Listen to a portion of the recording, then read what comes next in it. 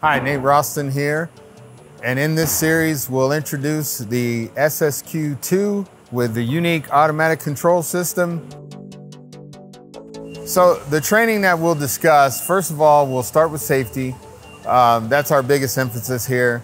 Safety, machine maintenance, machine operation, tooling changes, setups, making adjustments, and then how to maintain the machine and take care of it as you're operating the machine. The biggest difference in this machine is the safety features that we'll talk a little bit about later, but this is the same SSQ II that you've been accustomed to. All of the profiles that you have now will fit in this machine and work just as well as they do in the machine that you currently own. This machine is outfitted with the notching system, which allows your customers to quickly go through and install the panels without having to do the cut back on the seam. The overhead rack will hold 2 coils.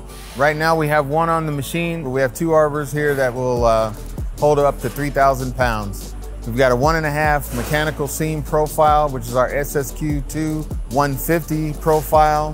And one of the good things that you can go over with is your SSQ II manual.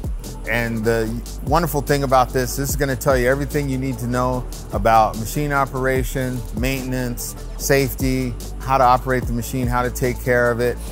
And most importantly to me is this is also available on our website that you can download on your smartphone or your tablet, or even just print a copy on your computer and just have a copy with the machine at all times.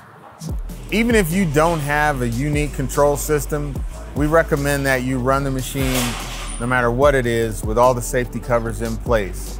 The rest of the series will be available on our website at newtechmachinery.com.